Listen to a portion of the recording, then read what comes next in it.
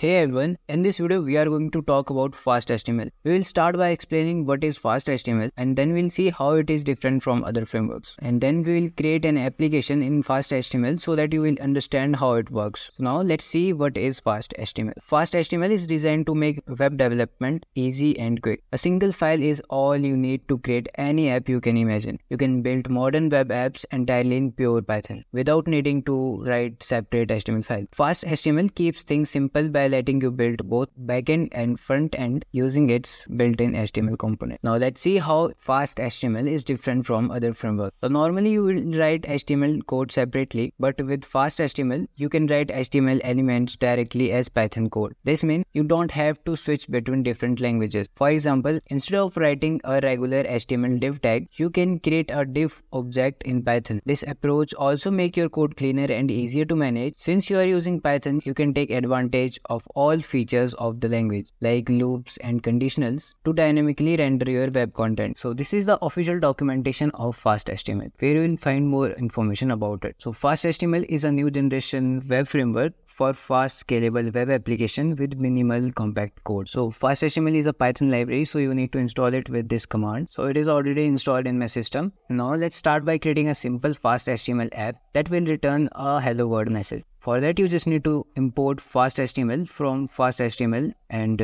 also we are importing serve function. So here we are creating an instance of FastHTML, and here we are using app.route decorator for this URL. So whenever user will visit on this URL, it will call home function, then it will return a string with a plain HTML in which hello world is written. And here we are using serve function that will run our application. So now let's run this app.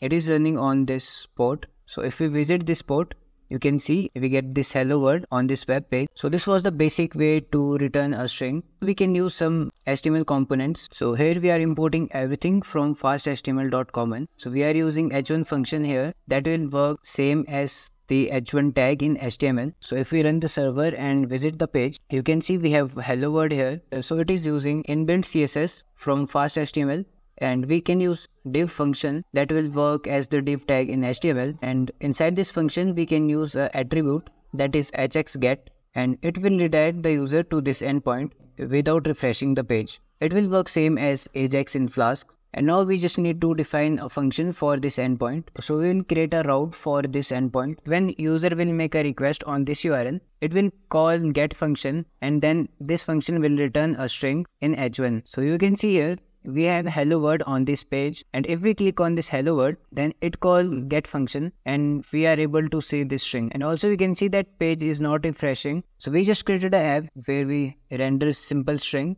Now we are going to create an advanced application in which we will perform CRUD operations for book management system with login logout functionalities, and also we are going to integrate database in this app. So here we have some fields where we can add the information about the book. Here we have a book list, and from here you can edit the book details, and by clicking on the book title you can delete this book. Now let's start building this app in code. For that, we will first import everything from fasthtml.common so that we will import all the functions and classes that we are going to use in this code. And then we are going to set up our database. DB variable will hold the database connection, and the database function initialize a new SQLite database located at this path. So database will store information about the author and books. So here we have defined a database schema class for user which have two fields, username and password. Here we have defined another schema for book which have some fields for storing details of book. And this line will create table for user object with the primary key username. And db.createBook will create a table for book object. This will automatically generate primary key ID. So here we have defined a function lookupUser which will verify the username and password, and if user not found, it will create a new user. This line will create an authentication middleware using lookupUser function, and it check the credential for each incoming request. And here we are initializing the FastHTML application with the middleware and some headers, equaling and root styles. This will add inbuilt CSS to our application. Now we are going to define a function that will take keyword argument as a parameter, and it will return input field for that keyword arguments. And here we are going to define a function that returns a div to clear details when a book is deleted. Now let's start creating fields where we will take input. So here we have defined get function where we are going to create a form in which we are going to take input of book details. This form function will create a form tag in HTML. So here we are creating multiple input fields for title, author, price, pages, etc.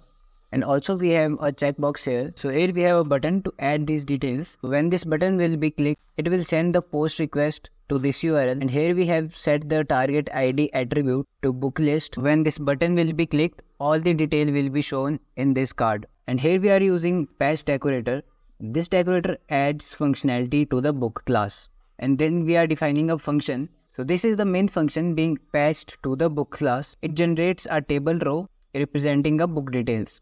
So in this line, AX will create an anchor with the book's title linking to this URL. And this function will construct a table row. Each TD holds different attributes of the book instance such as title, author, price, pages, etc. Here we have set the route for this URL.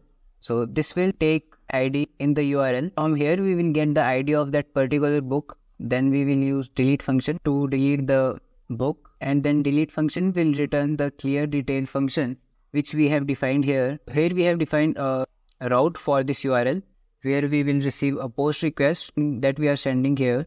Basically it will insert the data in books table. Here we have defined a function to edit the book details. We have some input fields that will send a put request to this URL, and here we have defined a function which will handle the put request and then update the book details in the database. So in this function we will get the book detail by its ID, then it will return book title and the delete button, and here we have defined a delete button which will make a delete request to this endpoint with the book ID. Okay, so now let's check the flow of this app. So here you can provide the username and password. So this function will verify the username or password.